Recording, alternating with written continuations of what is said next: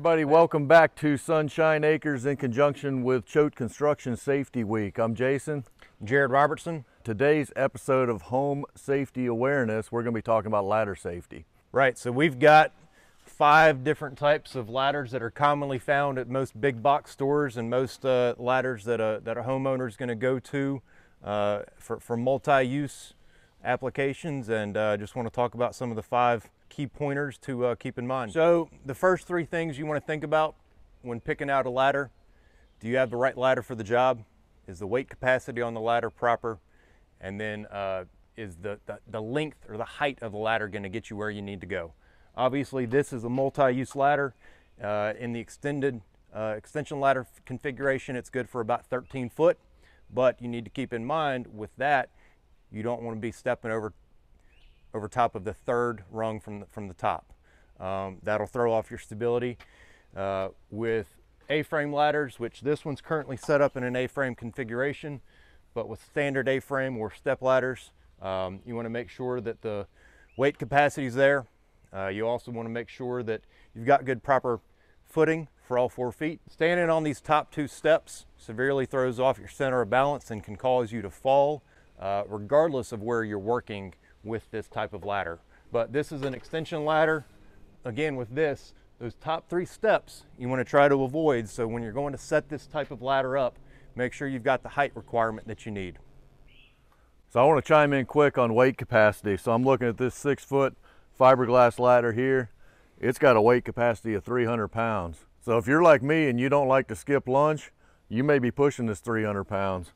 I mean, I'm clocking in at over 250 now, so if I've got any type of tool once I get to where I'm going to be, this may not be the ladder for me. Tip 1, get the right ladder for the right job. Don't always assume that you've got the right ladder. Second ladder safety tip we're going to talk about is to inspect your ladder before and after each use. If we're looking at this multi-use guy here, things we want to inspect are make sure all the moving parts are where they need to be. These rotating locks here, make sure they are clicked in. Make sure your feet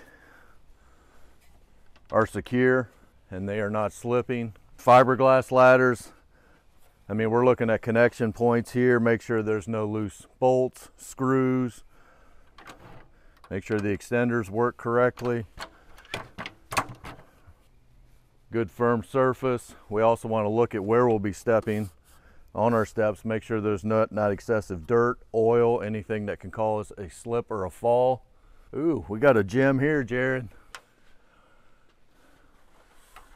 There's a nice little nest up in this ladder. That's a perfect thing to inspect beforehand. Get rid of that guy before we get up on it. Same thing, we've got 10-foot aluminum guy. I've always struggled with this one, and everybody's probably got that one ladder. To get it secure, got to work it a little bit. Once you get there, it's fine, but take the time to get it right.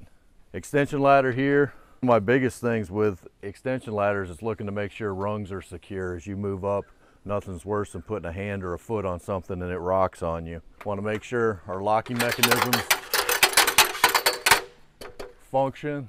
Again, nice firm footing and setup. So that's ladder safety tip number 2. We're going to inspect before and after each use. All right, so for part 3, ladder safety setup. After I've determined that the ladder that I've chosen is going to do the job, I'm going to make sure that I can set it up properly.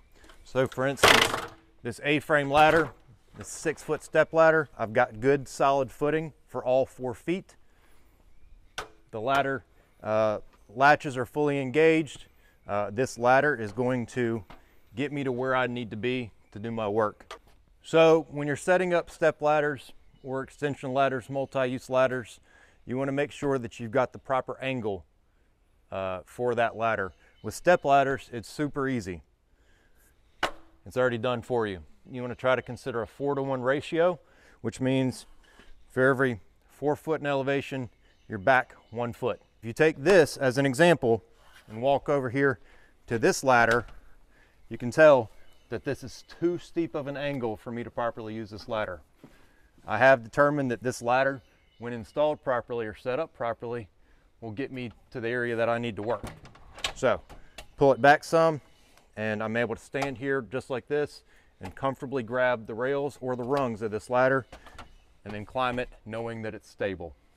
All right, so I am getting up to service this light. I'm gonna pull this ladder over here and it's gonna get me at the right height to where I can get to that elevation and work safely. Again, making sure that this is a little bit too steep. Pull it back some to make sure that it's at the right angle. And now we've got feet that are not properly engaged. So with extension ladders, they all come with feet that angle in different directions so that you can set it up properly. And this is going to finish up part 3, ladder safety. So part 4 of ladder safety is going to be ascending and descending a ladder with caution. Now, if you haven't done parts 1 through 3, it really doesn't matter. So you need to select the right ladder for the right job, inspect it properly, set it up properly. You do those 3 things, now you're ready for showtime. So I'm gonna get on this 6-foot fiberglass step ladder and maintain 3 points of contact. I'm good here, I'm good here, I'm good here. Now in theory, I could get up to this point of the ladder, but fat kids don't like this. That's no bueno for me. I'm gonna keep it here or lower.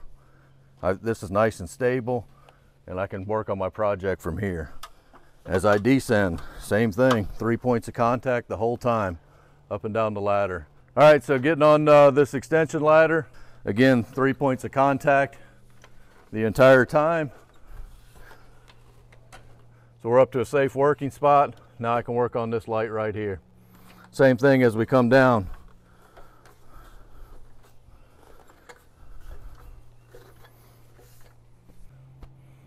All right, so we're doing a little test here.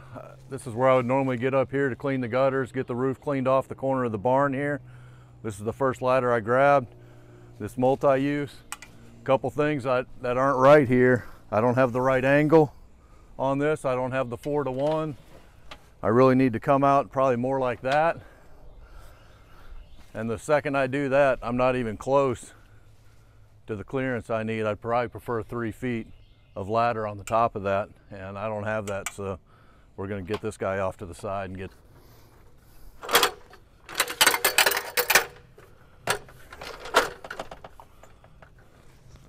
Now we're talking. That's a lot better there. I get the angle I need, get the footing good. So now we've got the right ladder for the right job. We've inspected it, we've got it set up, everything's nice and secure. We've got the proper length over the top.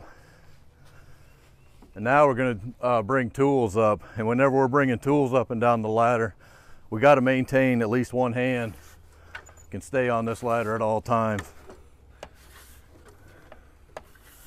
So that's maintaining my 3 points of contact 100% of the time with the one hand.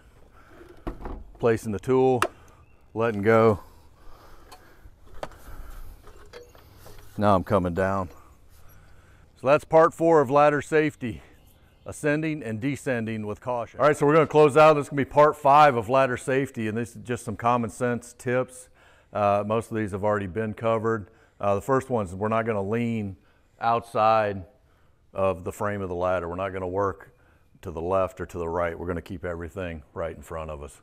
You want to make sure that when you're getting your ladder set up on the proper surface, you keep the area around it clear, just in case you have to come down off that ladder in a hurry, or something else happens and you're just going up or down, you're not having to step over tools or material to get up that ladder. All right, next tip is we're only going to use the ladder for its intended purpose. You want to make sure that whatever you're doing, you can maintain those 3 points of contact as you're going up and down. So we talked about this earlier. We're never going to stand on the top 2 steps of a ladder. And in some case, if you're not comfortable, keep it down lower as I showed you earlier. It's critical also when you set up a ladder, the feet on the step ladder and then the feet on the extension ladder, you want to make sure those are set up on stable surfaces. You don't try to shift the ladder while you're on it. A lot of times people will try to kind of hop around on a step ladder to get it over a few inches once you get up there. So just a few common sense tips on ladder safety. As we've covered, ladders can be a very, very useful tool in and outside the home. We just need to make sure that we're following the right procedures when using those ladders. So that's going to be it. This is home safety awareness video on ladder safety between Sunshine Acres and Safety Week at Choate Construction. Hope you enjoyed this video. Hope you learned something from it. Please share this with your family and friends. And thank you. We'll see you on the next one. Be safe.